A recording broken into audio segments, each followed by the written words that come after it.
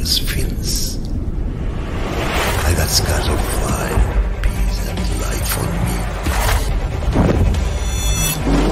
I am the ocean, only courage can be my fellow. Atış izni alındı. Atış izni alındı. Atış etkilendirme yapıldı.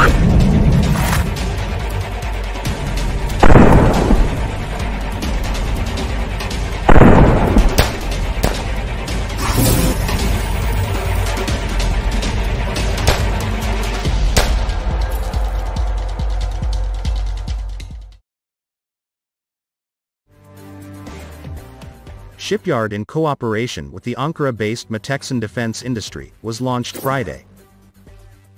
Now that the trial trips for the domestic AUSV have begun, the second stage will be the firing tests after the completion of the tests to be conducted at sea, according to officials. The Ulaq armed unmanned surface vehicle being lowered into the sea at the Ares shipyard and speeding away from the shore.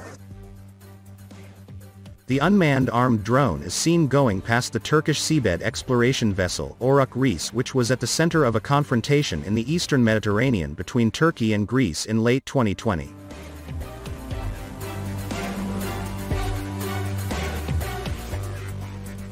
Releasing a joint statement, Ares Shipyard General Manager Ulaq and Meteksan Defense General Manager Selçuk Alparslan said that they are all aware of the importance of the defense of the seas surrounding Turkey, which is dubbed the Blue Homeland, along with the security and protection of the country's maritime continental shelf and the exclusive economic zone.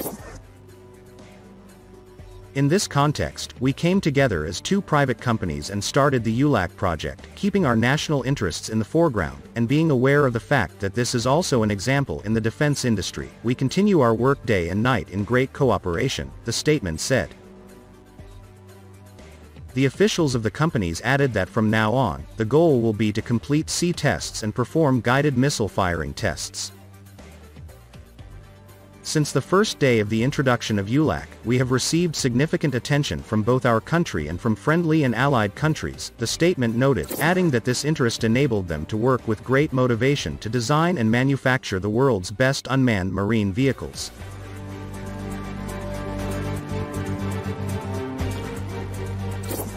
Ulaq has been built from advanced composites, has 400 km range, 65 km per hour speed, day-night vision capabilities, encrypted communication infrastructure, which can be operated from mobile vehicles and headquarters or from sea platforms such as aircraft carriers or frigates, will be used for missions like intelligence, surveillance, reconnaissance, surface warfare, asymmetric warfare, escort missions, strategic infrastructure protection. Design of the prototype vessel was completed in August 2020 and structural build was completed 2 months later.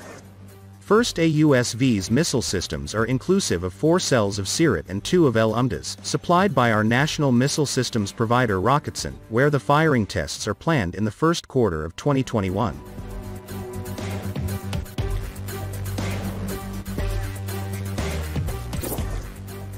Along with the missile systems, AUSV will be equipped with different variations of communication and intelligence systems like jamming and electronic warfare systems to correspond diverse operational needs. AUSV will be able to carry out joint operations with complementary forces. Furthermore, AUSV is not only a remotely controlled vehicle but also and more importantly an autonomous vehicle that hosts artificial intelligence. After the first prototype vessel, other USVs for the operations like surveillance and intelligence, mine countermeasures, anti-submarine warfare, firefighting, search and rescue missions, will be manufactured. In the coming period, the unmanned watercraft will also be equipped with different types of payloads to respond to different operational needs, such as electronic warfare, jamming and different communication and intelligence systems, as well as missile systems.